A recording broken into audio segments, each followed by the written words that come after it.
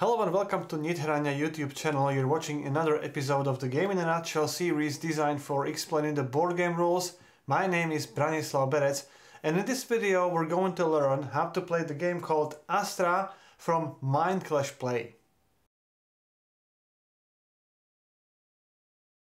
To set the game up, select the sphere board based on the number of players in the game. This is a sphere for a 3-player game, this one for a 4-player game, this one for a 5-player game, and so on. Then create a draw deck. Shuffle all these 48 constellation cards, and based on the number of players in the game, draw the following number of cards from the deck. I'm going to set up a 3-player game, so this deck contains 25 cards. Then place this game end card on top of this deck, and to make it visible, you can rotate the card. Then take all the remaining cards and put them on top of this deck. Then draw the top card of the deck and place it into a pile which is now going to be a discard pile. Then take this sphere marker and place it on the sphere matching the symbol on the card in the discard pile. That is going to be the starting active sphere of the game. Then draw the number of the constellation cards equal to the number of these arrows on the sphere board and place them face up in any order aligned with those arrows. Then create the general supply of the Stardust tokens and Telescope tokens within the reach of all players. By the way, this trait doesn't come with the game. Then each player takes one player board, one random endgame scoring card, 8 Stardust tokens, and one marker pen. The final scoring card is a secret information, so keep it hidden from other players. Randomly choose the starting player who will take this first player token, and we're ready to start. In Astra, players will take on the roles of astronomers, discovering these constellations by marking these undiscovered stars with their marker pen, for which they will gain various bonuses, special abilities, and the fame points. The game is played in turns, starting with the first player and then continuing in a clockwise direction until the game ends. On your turn, perform the following 3 phases in this order. The first phase is called the ability phase, and in this phase, if you have any active constellation cards in your play area, you may use the special abilities on those cards. The second phase is called the action phase, and here you have 2 options. You can either observe or rest. With observing, you will mark these stars on the cards with the marker pen of your color, and with resting, you will refill the pouch with the Stardust tokens and you will reactivate your constellation cards. The third phase is called the discovery phase. If all the stars on the constellation card or cards will be marked, those constellations will become discovered, and players who have contributed to the discovery will get the bonuses. Then the new card from the draw deck will be revealed. The end of the game will be triggered once this game end card will be revealed, and during the final scoring, in addition to the victory points you would score over the course of the game, you will score victory points for your wisdom, for any leftover Stardust tokens, for the size of your pouch, for your leftover active constellations which are in the vertical position, and most importantly, from this game end card. I'm going to explain all these phases in more detail now. At the beginning of your turn, you may choose any number of your active constellation cards, and by active it means the card is in a vertical position, and you may use the ability on those cards. Some of those abilities are instant, which means you gain these benefits immediately. Some of them are applied over the course of your current turn. After you use the ability of the card, exhaust the card, which you do by rotating the card 90 degrees to the horizontal position, and you may not use this ability on the card until you reactivate that card, which is done during your rest action. This phase is optional, so if you want you may skip it completely, and if not, you may use any number of your active cards. In the action phase you have 2 options, either to observe or rest. When you choose to observe, you must choose at least one card which is still in this undiscovered area and mark at least 1 star on that card. To observe a star, you simply mark it with the marker pen of your color, and for each star you observe, you have to spend 1 Stardust token from your personal supply and return it back to the general supply. Then follow these marking rules. If there are no marked stars on the selected card, you must mark the starting star, which is this white dot with a small white circle around it. Then you may continue marking additional stars. The next one must be directly adjacent to the previously marked star with the white line. So in our example, we could mark this one or this one. Let's say we mark this star. And remember, for each one you have to pay a Stardust token. If you choose to continue marking additional stars, the next one must be directly adjacent to the last one you have marked. So we could continue like this. Then this one only has this star, which is adjacent. And from this star we only have one choice, which is this star. After that, there are no adjacent unmarked stars from this one, so we have to end our observation action. You may also end your observation action if you don't want to mark any additional stars, or if you don't have any Stardust tokens, or if you mark the last star on the constellation card. I'll cover that case in just a minute. If you take the observe action and you want to mark a card which already has some of the stars marked, the first star you mark must be adjacent to one of the previously marked stars. So in this case it could be this one, or this one. Then from the first star you mark, continue marking the stars using the rules we have just covered. Now, in addition to this special starting star, there are common stars and also this one, which is called a grand star.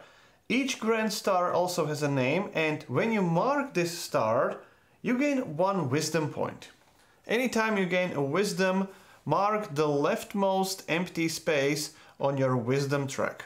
This wisdom track limits the number of constellation cards you can have in your play area. When you reach the end of this wisdom track, any additional wisdom points are lost. Once you finish your observe action, you can continue taking additional observe actions either on the same constellation card or on any other undiscovered cards. For each additional observe action, you must spend this telescope token. All these additional observe actions follow the same rules as the first action. You may take any number of the additional observe actions as long as you spend a telescope token for each one, but you are not forced to do so. So if you want to keep some of those telescope tokens for later turns, you can do so. Instead of taking the observe action in your action phase, you can take the rest action. With this action, you will first refill your pouch with the Stardust tokens up to the number which is the highest number marked in this area. So in our example it is 7 Stardust tokens. If you would have more Stardust tokens when you take the rest action, you obviously don't have to return them, but you just don't get any additional Stardust tokens. And by the way, you may increase the size of your pouch either by some special abilities or with the bonuses from the constellation cards. Anytime you increase the size, just mark the next highest number on your player board.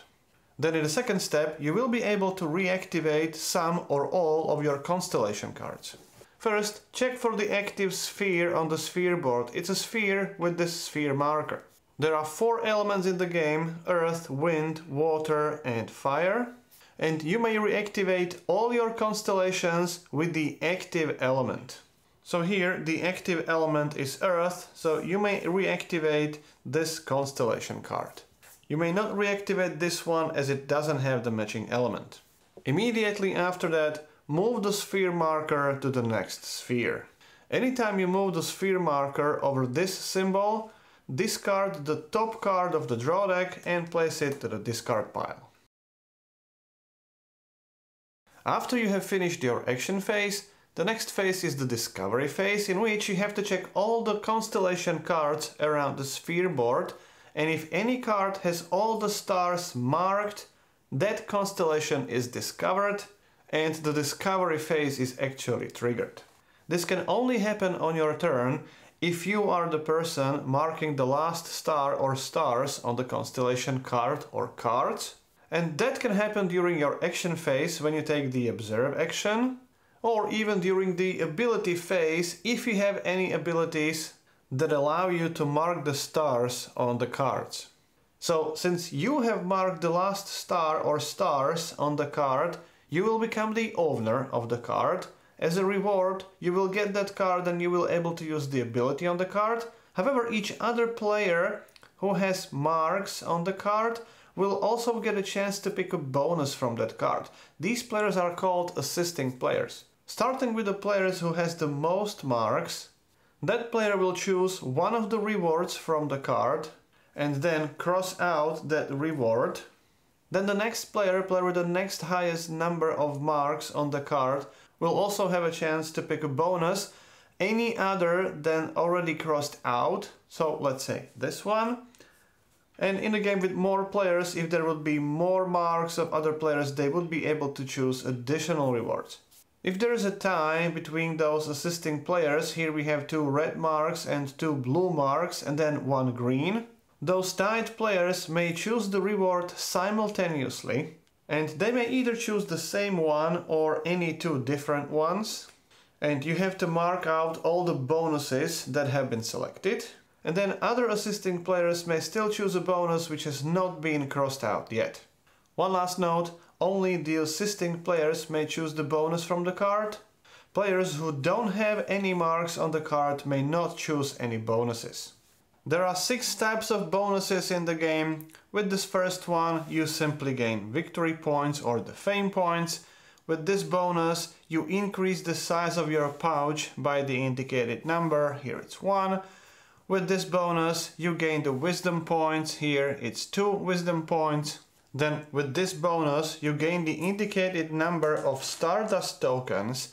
And in this case, you can actually exceed your pouch size.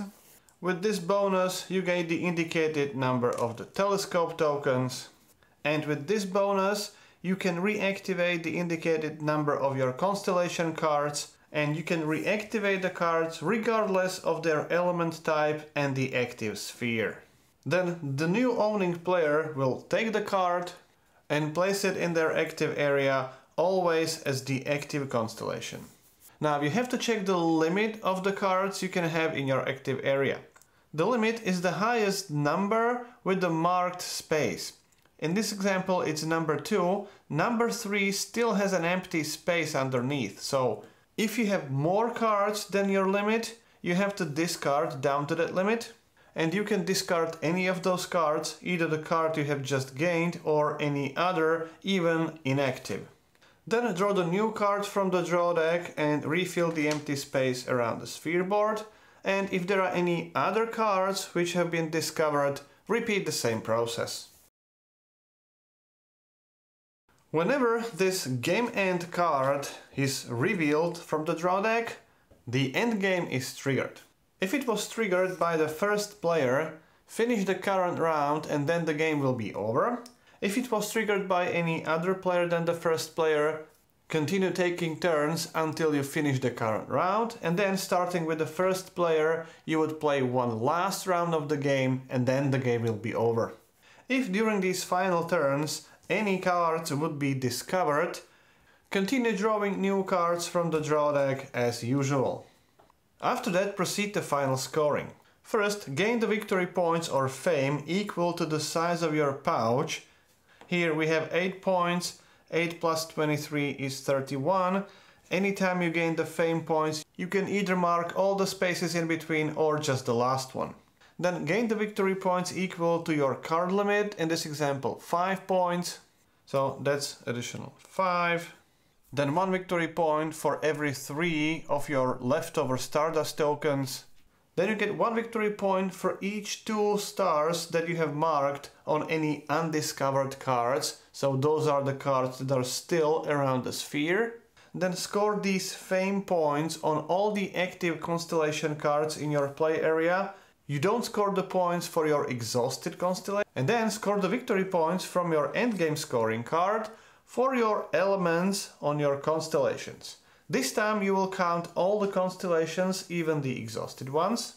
And for each element on those cards, mark another space on this endgame card. Note that some of these spaces already have a mark, so you add additional marks for your elements on the cards.